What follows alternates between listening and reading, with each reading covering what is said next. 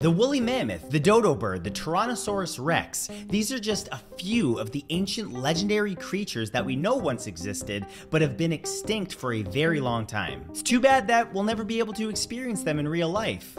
Or will we? As it turns out, science is already working on resurrecting these incredible creatures, and a bunch more. If you're a fan of Jurassic Park, you're gonna love this. This video is sponsored by Scentbird. Scentbird is a monthly perfume subscription service that delivers the latest perfumes and colognes. It allows you to explore over 600 designer fragrances. You pick a scent, you get the subscription, and you receive your fragrance. It's that simple. This month, I received Dime No. 1 2-Man Chill and Source Adage. They even come in these cool little bags. Check that out. Each fragrance comes in its own unique colored bottles. And the best part is each bottle comes with a generous amount of fragrance, so that's gonna last you a long time. On top of that, each bottle comes with its own descriptive card explaining which each one smells like. 2-Man Chill smells like lime, cardamom, black pepper, lavender, rosemary, and amber. Ooh, I gotta try that. Source Adage smells like rose, iris, pink pepper, sandalwood, and amber. And the last one, Dime No. 1, smells like sandalwood, zesty bergamot, and amber musk. I might try that today. And Scentbird carries some of the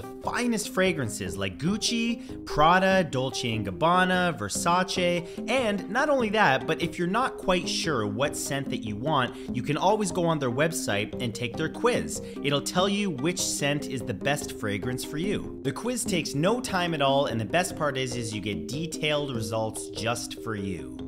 So if you're interested, click the link in the description and use my coupon code Santoro for 55% off. You get a massive selection of fragrances for a little over $7 for your first month. It's available in the United States and Canada, and you're not only getting an incredible deal, but you're also helping to support me and my videos. Enjoy, and let's start the video. Here are 7 extinct animals that are being resurrected. Number 7 is the woolly mammoth. Woolly mammoths roamed the cold tundra of Europe, Asia, and North America from about 300,000 years ago up until about 10,000 years ago. Scientists still debate exactly why mammoths went extinct, but theories put forward include viruses, meteor strikes, and human hunting, but the most likely is believed to be climate change, which reduced their main food source, reducing their population and sealing their fate. However, a biotech startup named Colossal Laboratories and Biosciences aims to change that. Their aim is to combine mammoth DNA found under the ice in Siberia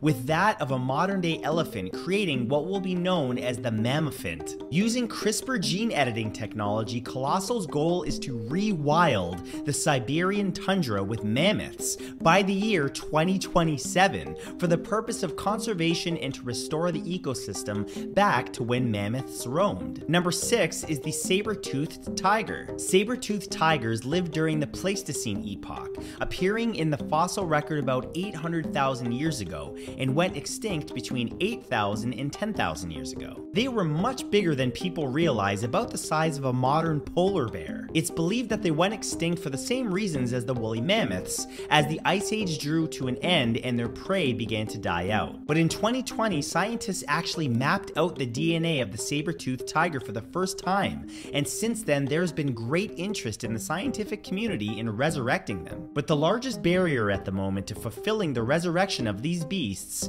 is that, unlike the mammoth, there hasn't been enough actual DNA recovered to work with. However, with modern advances in technology, there may come a day very soon that a way around this problem is discovered, and we may, for the first time in 10,000 years, actually see a real saber-toothed tiger walk the earth. Number 5 is the dodo bird. The last confirmed sighting of the dodo bird was in 1662, over 360 years ago. While not as ancient as the other animals on this list, the dodo is just as legendary and is definitely a household name. Interestingly though, scientists don't fully know exactly what this bird looked like, and have to go off of historical paintings to see its likeness. For many years, whether the dodo even ever existed was hotly debated, but in 1832, scientists discovered several sets of dodo bones on the island nation of Mauritius. And not only that, but even more were discovered as recently as 2005 on the same Island. Originally discovered by Dutch soldiers around 1600, the dodo became extinct less than 80 years later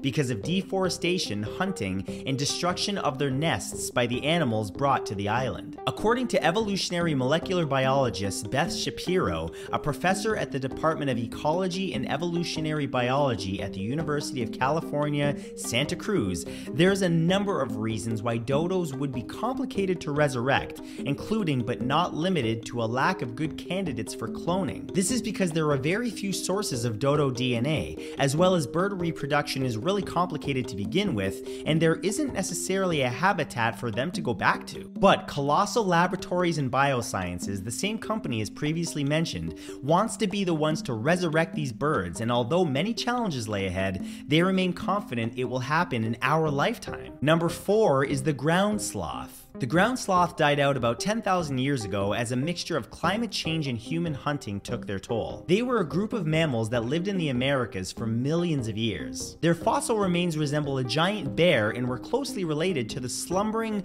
modern-day three-toed sloths. DNA samples have already been extracted from their intact hair remains that were discovered by scientists, which could result in their resurrection within the next decade if we so chose to put resources behind it. The biggest issue is that the only surviving relatives of the ground sloths are much more tiny by comparison, so finding a surrogate mother is essentially impossible. The most likely outcome if we did decide to bring these creatures back would be to create an artificial womb, which is very achievable with current technology. Number 3 is the dire wolf. It seems like a creature of legend of the mythological show Game of Thrones, but the dire wolf really did exist, and it may actually come back. The oldest record of the dire wolf dates back 250,000 years ago, with them going extinct approximately 10,000 years ago. Scientists believe that when the megafauna started dying because of climate change, the dire wolf had trouble competing with the gray wolf, and when it came to catching smaller prey, etc.,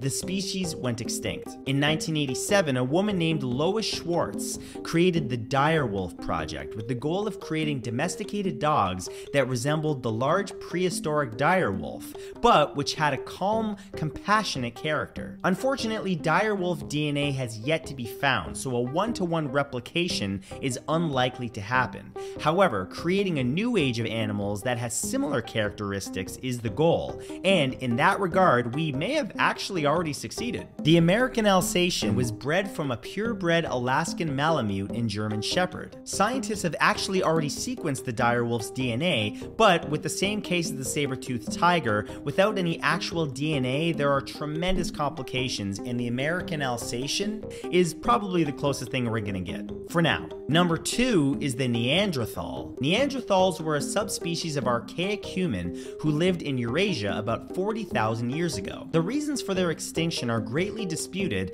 but include theories such as small population size and inbreeding, competitive replacement, interbreeding and assimilation with modern humans, climate change, disease, or a combination of these factors. But out of everything on this list, the Neanderthal is the most controversial due to ethical concerns, as its surrogate species would be us. Scientists have already completed a rough draft of the Neanderthal genome, so it is possible. However, the question is not so much could we do this, but should we do this? We could essentially be cloning a human for all intents and purposes, which, as previously mentioned, leads to ethical concerns. Some important considerations resulting from a successful clone would be whether sports would allow the stronger Neanderthal to take part, whether the resulting children would find peers among human children, etc. These questions are worth examining and make a fascinating scientific discussion. And number 1 is the Tyrannosaurus Rex. Fans of Jurassic Park, pay attention because your wildest dreams